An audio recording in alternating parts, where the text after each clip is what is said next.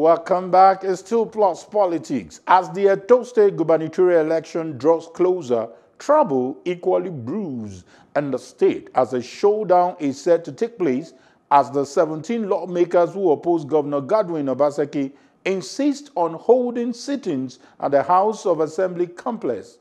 These are the same lawmakers who impeached the Speaker of the House, Francis Okiye, and his deputy when the complex was cordoned off for repairs or renovation.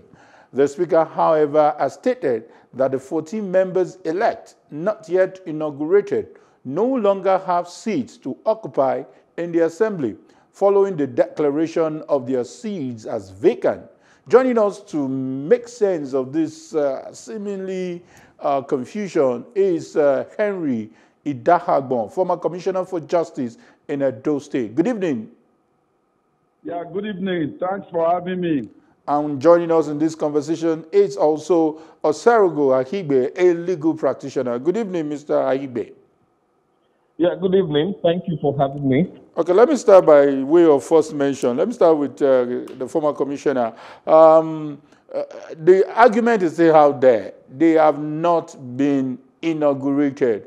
Not only did they carry out impeachment process, now they are talking about using the complex that has been under lock and key. What do you have to say?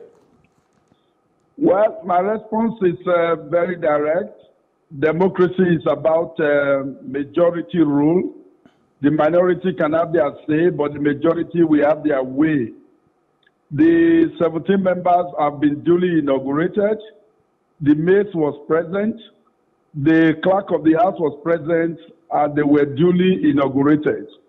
The impeachment of the former the deputy speaker was the speaker. In my own opinion, was legal and it was good. And then, of course, today we have a new speaker in the Edo State House of Assembly in the person of Honorable Tiger Edoro. The who does not make the monk. It is not the building, the House of Assembly building, that makes the assembly. It is the members. In fact, yesterday I told Edoro they should get a canopy inside the museum premises at Ring Road and hold their cities there. Let us not forget that by June last year, the House was almost evenly divided, 14 members against 10. But now we are talking of 19 members to a miserable 5. So they have the majority. Okay. And then we have a House of Assembly now. That's clear about your position on that opening remark. Let me listen to Oserugo, because I'm not a lawyer, but I understand that some people did say that whatever happens outside the complex is a nullity. But the learned man has just told us that they can even get a canopy. What do you have to say to that? Well, firstly, I must let the public know that the Constitution of the Federal Republic of Nigeria is what guides the day-to-day activities of the citizens of the state. Now, going by the clear provisions of the Constitution, Section 94 in particular, it says that for members elect of the House to take their seat in the House of Assembly, they must first of all declare their assets and liabilities. Now, when that is done, they bring the evidence of that declaration to the clerk of the House. And then the clerk of the House causes the process of inauguration to take place. This is what transpired on the 17th of June 2019 when you saw that an inauguration took place. And that House has been sitting since then. Now, one is therefore at a loss as to how a second process of inauguration would have taken place. And let me quickly remind you that when that inauguration of 17th June took place, certain members of the House who were not present challenged the inauguration of 17th June 2019. In fact, that matter is pending in court. part of the issues they are canvassing in court is that they were excluded from the inauguration process. Now, and then they are also saying that the process that brought about the Speaker of the House is illegal. So my worry is if you are challenging the process that brought in an individual and you are saying that that process is illegal, how could you sit in a parallel house and declare the seat of that speaker and impeach him? So I would have preferred that they follow through with the case they have instituted in court, allow the court to come to a finding one way or the other. Sorry, I think your point is also clear. But how do we explain that such number of people are not allowed, they've not represented the people that voted in for more than a year? Well, that is why when I started, I referred you to Section 94 of the Constitution. The condition precedent for a member-elect to take his seat in the hallowed chambers is that he must declare his assets and liabilities. As we speak, there is no evidence whatsoever that these other members-elect have complied with the provisions of the Constitution. Okay. I'll come back to you. Let's quickly get Mr. Idahagbon's perspective on this. What's your reaction to what the submission of Aigbe as? Let me inform my learned friend, Prof. Free, that all the 14 members that were unlawfully, unjustly excluded during last year's inauguration, they have met all the constitutional preconditions. They have declared their assets, and they have the evidence of their declaration of assets. Let us not forget that on the day of that illegal inauguration, they addressed a press conference at Golden Tulip Hotel, calling on the governor to inaugurate them. And later that day, the governor sent talks to go and physically beat up the House members. There's documentary evidence of it. It's on the internet, Google it. And then proceeded to inaugurate his 10 members at about 9:30 p.m. with one of them apparently wearing flip-flops and another one wearing shorts. And we all know, let us not be sanctimonious about this, that no inauguration is not done at night, and that is not the appropriate accoutrement, appropriate dressing a politician who has contested and won an election will wear to an inauguration. My learned friend has made heavy weather of Section 94. But before you get to Section 94, you have to pass through Section 91, which stipulated and defined the membership and the constitution of the House of Assembly. They must not be less than a particular number, and they cannot be higher than a particular number. Are you telling the Nigerians now, the listeners, that the numbers that have been sitting illegally since last year, they meet the provisions of Section 91 of the Constitution? Noted. You will respond to that. Mr. Idahagbon, I will make you respond to that. But what do you have to say about the fact that there is a pending issue? Why are they not exploring it? What is happening? Is it that the justice is being dragged? Justice delayed is justice denied. The governor and their group, they know that our judicial process is on the slow side.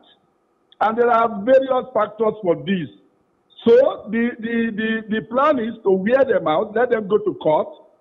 The governor will spend 4 years. The 4 years will be over. The case will still be in court. Okay, good. Thank you for that response. Let me quickly go back to Oserogo.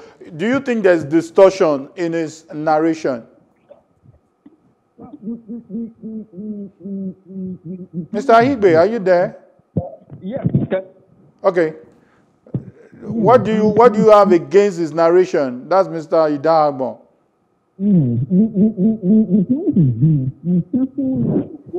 This is obviously a network problem. Okay. Now we can hear you. Okay, I said I'm careful not to go into details about the matter that is pending in court because it's sub judice. The truth is this. The issue about the election of the speaker is a matter before the court. The issue about the inauguration process is a matter before the court. A matter that was instituted by persons who have taken steps against in a bid to preempt the decision of the court. That is on the one hand.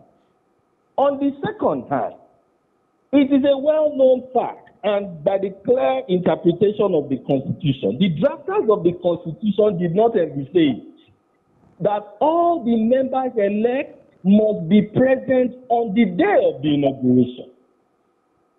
Now, if for one reason or the other, one of the members elect is not present, are you saying the inauguration process cannot take place? In this case, it's not one. A case in hand. Mr. Igbe, in this case, yes, it is not one. We're talking about the majority. And are we also ignorant of the fact that there could be a clandestine move to deny this number?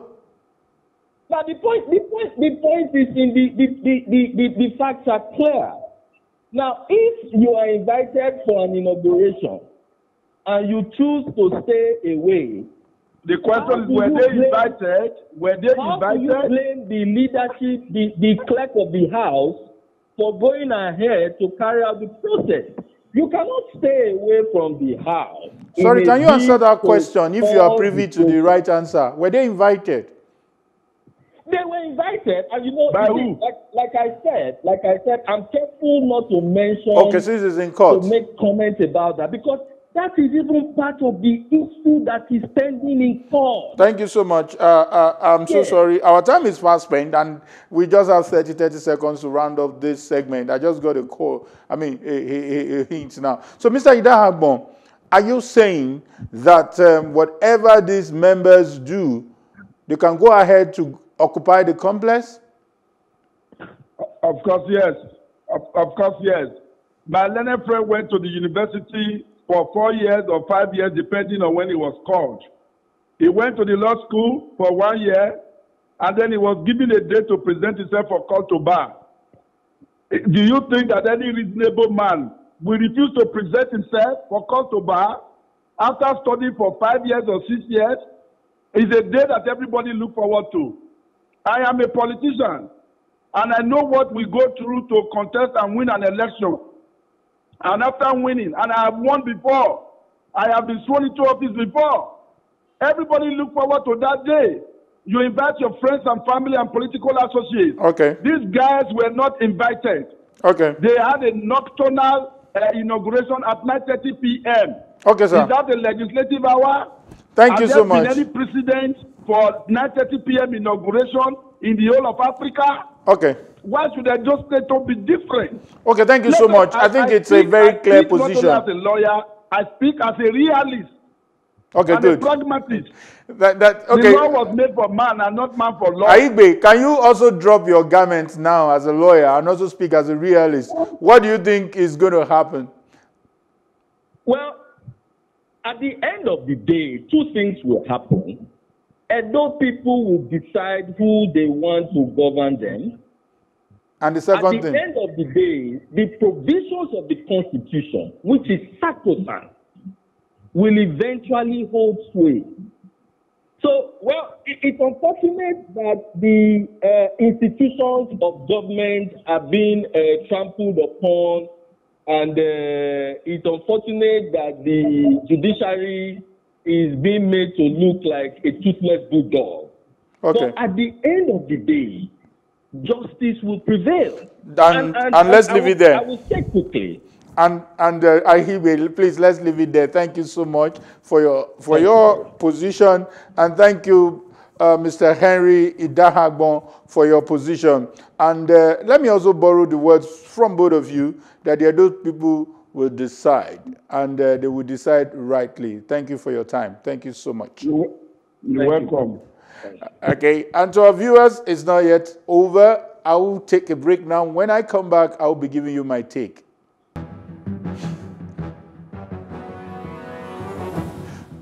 And to my take, especially on the religious debate, especially when it is sensitive, when it is a sensitive one for that matter.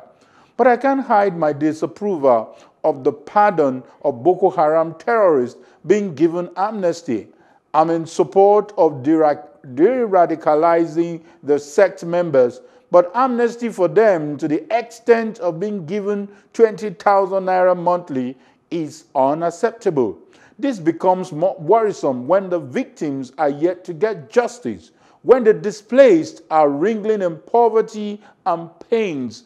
I therefore propose that the program should be discontinued and the funds should be channeled to rehabilitate the IDPs in several places. The supposed repentant members should not only be monitored, justice must be served on those who still practice acts of insurgency and feed their allies in Boko Haram with information. We are not, and I repeat, we are not prepared for this act of pardon. And that's all for my take this evening. Thank you for staying with us. More interesting conversations return tomorrow, same time. Until next time, stay safe. I am Kayode Ladeinde saying bye.